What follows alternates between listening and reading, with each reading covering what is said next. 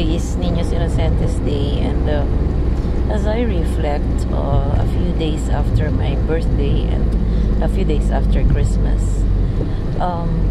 and a few days before the the year ends, I would like to share that I'm not sure, maybe I'm just being sentimental or something, but yes, life is indeed a myriad of many, but still and all, it's a beautiful life, and with all the blessings that we receive, diba, parang it's worth living and it's worth fighting for everything, no?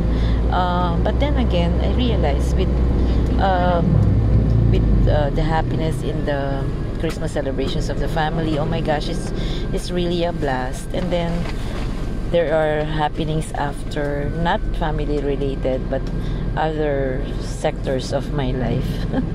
I just realized that probably life is really not that, shall I say, it's not really always full of happiness, because as it is, there are really people who would really bring you down, or people who would not like you at all, no? Or probably would not even believe in you. But I was reflecting last night because di ako nakatulog. By the way, this is Ross Boulevard. Di ako nakatulog, and then I realized that hindi dapat mabago yung pananaw mo sa buhay, kahit na may mga tao na gusto ka sigurong ibagsak, or shall I say, iba ang pananaw sa'yo, ganyan. Because as it is, life is a myriad of people that you meet with as well, right? Hindi naman pwede na lahat sila sang-ayon sa'yo, diba? So as it is, as I ponder and I have to move on, and because I have lots of things to do and celebrations coming, and and people that I meet with, because I even postponed my activity last night with friends because I was not feeling good and I was not feeling well.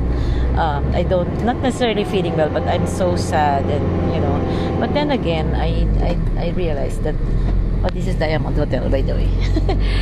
But then I realized that bakit ko naman sisirain yung ganda at saya ng buhay ko just because there are happenings that are challenges in my life, diba? So in short, as long as there are people out there who continue to love and to believe in you, I think that life is very, very beautiful. And I always advocate that you just have to stand firmly on the ground, and kung galit sila sa'yo or ayaw nila sa'yo, di okay lang.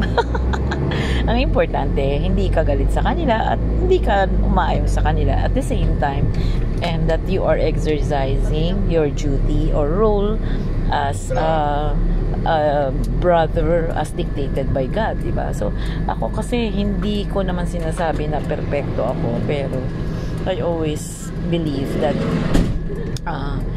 I always live my life na parang yung sinasabi, do unto others what others you want, but what others do unto you. So be a little brother or sister to anyone, right? So I would like to extend my higher understanding for people who tries to harm me and tries to hurt me.